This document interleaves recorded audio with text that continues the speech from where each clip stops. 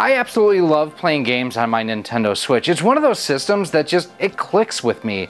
I mean, I enjoyed the Wii and the Wii U, but none of them really clicked, like I say, like the Nintendo Switch has done for me. Now, one of the things with the Switch that a lot of people love that I don't really take part in a whole lot is handheld gaming. For me, I just don't like playing, and I've talked about this in the past, I don't like the feel of Joy-Cons in the hands. I don't think the system feels great in the hands without anything on it. Well, that is where the team from Nexigo have come out with their new Gripcon for the Nintendo Switch and Switch OLED, and not only that, they also have a carrying case designed to go with it as well.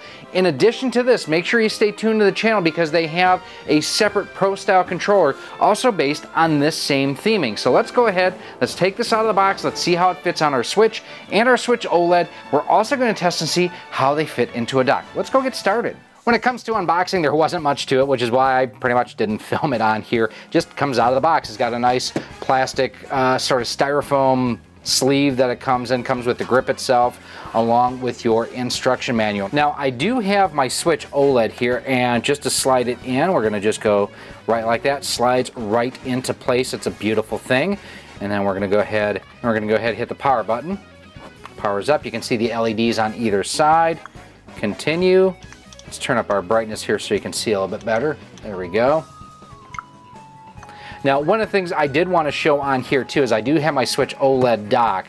This will fit, or will it not? It will not fit with your Switch on the grip. So it is something where you will have to go ahead and remove to go ahead and be able to charge your Switch or use it in dock mode. Now, taking a look here really quick at the instruction manual. Walks you through basically all the button layouts and everything right here as far as your ABXY, your L and your ZL, R and ZR, your right button mapping, so it does have mappable buttons on the back, haptic strength where you can change that, and then it does have your programmable buttons on back. And as you can see here, they are calling out that it will work with both the Switch and the Switch OLED. We've obviously got the OLED in here right now. I'm gonna go grab my regular Switch and we're gonna test that out too. Now, and I'm going to give you a real quick tip here. If you're ever wondering, if you're watching a video and wondering, is it a Switch or a Switch OLED that you're looking at? Easy way to tell is if they ever show the back, the kickstand design. That's your Switch OLED kickstand. And then original Switch has just the little dinky one. So even like I've got a custom case on here and everything, you can still tell that this is the original Switch versus the OLED. Now, to fit everything in here, this is kind of a rubberized textured sort of back that provides a little bit of friction. But now we are plugged in. You see the LEDs are on. And there we go. Wait a second, what the hell? This is wireless? Check this out. This is the weirdest thing. Why is that connected wirelessly? So it somehow has Bluetooth on it. That's news to me. So reading the manual here says that to reset the controller, have to hold the home button for 10 seconds or head to change grip order in the Switch settings. The controller will power off and reset it. So let's see if that will actually work for what we need here. Because it's still paired to this one. So 1 1000, 2 1000, 3 1000, 4 1000, 5 1000, 6 1000, 7 1000, 8 1000, 9 1000, and it just disconnected. Now let's see, although it vibrated again then too, so it may have paired before I could go ahead and switch the Switch. Alright, so no, we're still connected to this system. What in the world? That is the wildest thing. So I will admit to being stumped. I cannot get this to pair to my Switch, my standard Switch. I will be reaching out to Nexigo to find out what's going on. I can delete and repair to my OLED, no problem. For some reason, it's just not wanting to connect to my Switch. But like I say, I will reach out to them. Now, a couple additional things on the back is you do also have a couple buttons here. This is your rumble intensity up and down. So that is down. that is up on that side there. You do also have buttons here for programming purposes, and then the programmable buttons on the back. Now, taking a look one last time through the manual, I want to take a look how to change the lights and make some other changes on here too. All right, so basically you've got this button here that if I press once, you can see it changed to red. There's yellow, blue, green, cyan or magenta, orange, kind of a light blue, rainbow colored, back to red. It also changes the colors around the rings. Now if I hit it twice, it changes to what they call a breathing mode as well. And then I can go ahead, if I press the, hold this button down and then press up or down, it'll change the brightness, I believe. Hold the lighting button and press up, down on the D-pad at the same time. Okay, so I have to do it at the same time. There we go. And it basically switches it between, there's 25%, 50, 75, and 100. And then we're gonna go back to, we're gonna just use red, I think. And then to turn the turbo mode on and off, you've got a turbo button here. You just press and hold that down. Press any of those to go ahead and activate that.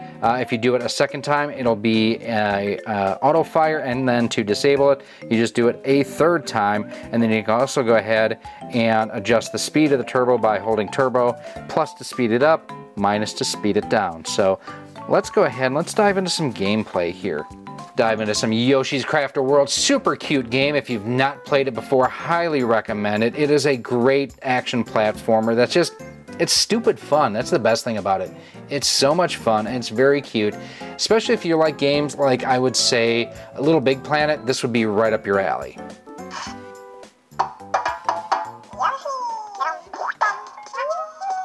Button presses feel really good.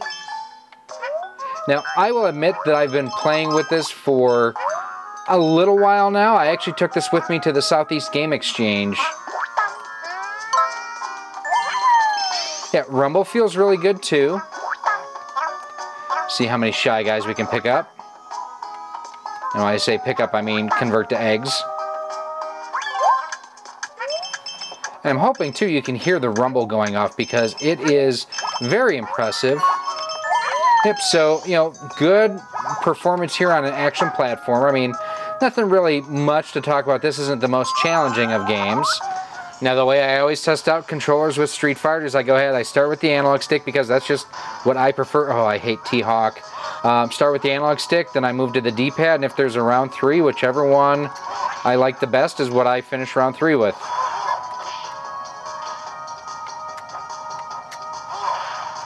It went right through him.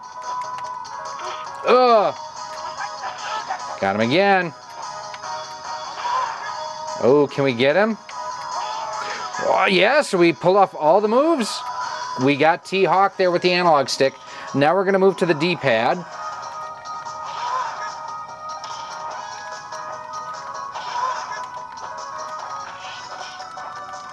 Oh, no!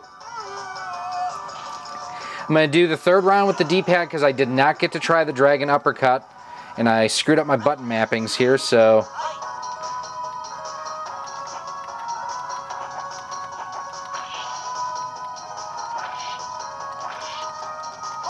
Got him! Alright, so I can pull off all the moves with both. Now I am moving to the D-pad, or to the analog stick, since I am just more comfortable with that. He jumped right through my flaming fireball. Oh, he got me.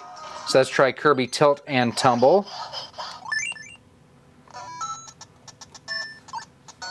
So gyroscope does work.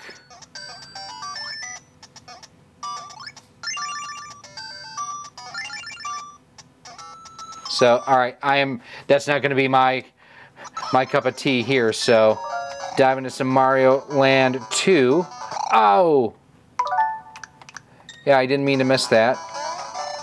Yeah, everything is feeling nice and precise here. Exactly what I want it to be. One of the reasons you see me move the angle of the system front to back, is I've got a bit of a glare from the lights. Oh, got crunched. Right idea though.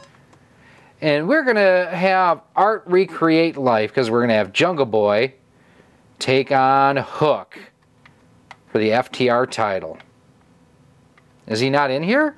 What?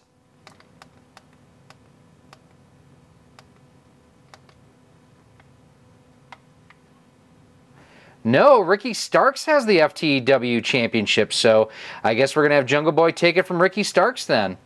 The following contest is set for one fall, and it is for the FTW World Championship.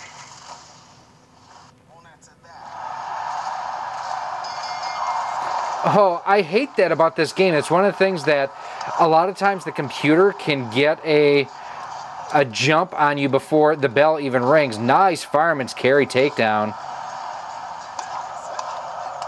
Chop you very much. Snapmare takeover. Rest, hold. What was that glitchiness? So overall, what do I think of the Gripcon from Nexigo? It's comfortable, I will say that much. I like a lot of the features that it has to it. I don't know why I'm having issues pairing it, rearrange his face, pairing it between my Switch OLED and my original Switch. That's just really weird. The LEDs are interesting and fun. The fact that it worked wirelessly is just bizarre to me. The sticks and the D-pad feel great. The button presses are good.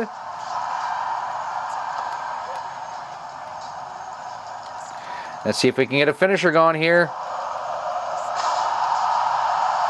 Boom!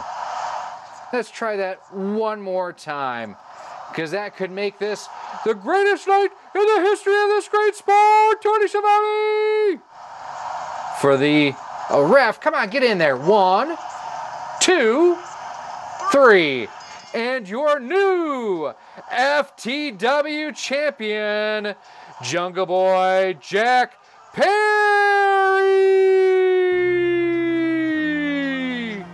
So what do I think of the Gripcon from Nexigo? Well, first and foremost, it's accurate. I really do like these Hall effect sensors that this has on it, and it feels very similar to their Pro controller that I've also recently reviewed. If you want to check this out, I also have a link for you where you can check the review of this out too. Now, I'm very puzzled at how this has wireless communication on it. The fact that it actually worked with my Switch OLED while trying to pair to my original Switch definitely had me puzzled. This is supposed to just communicate through the port down below, so somehow this has Joy-Con technology built into it. I'm almost wondering if these aren't basically that controller there with a different body in between. Hard to say. Overall, very, very comfortable. It still makes the Switch wide, and for me, that's one of the things that I've never really been a fan of the Switch in handheld mode, and this does make it wider. I will say more comfortable, more precise, and better features than what the Split Pad Pro or the Split Pad Pro Lite, the thinner version, has.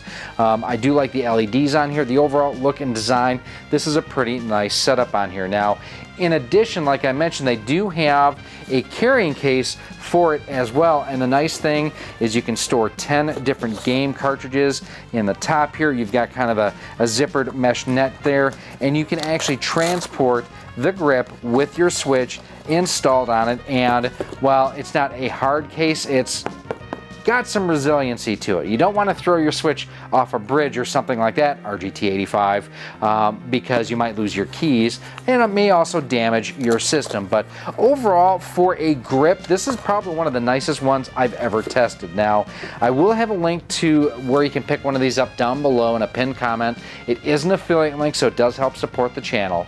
Unfortunately, I don't have any discount codes or anything like that that I can pass on at this time. I do want to thank Nexigo for sending us one of these to check out. They never review any of the videos that we put up beforehand, but they've been a long time supporter of the channel, and I do really appreciate that. Now, if you do want to check out some of the other reviews we've done on other Nexigo products, I'll have those linked for you right here on screen. We've done other grips, other cases, other controllers, and a whole lot more.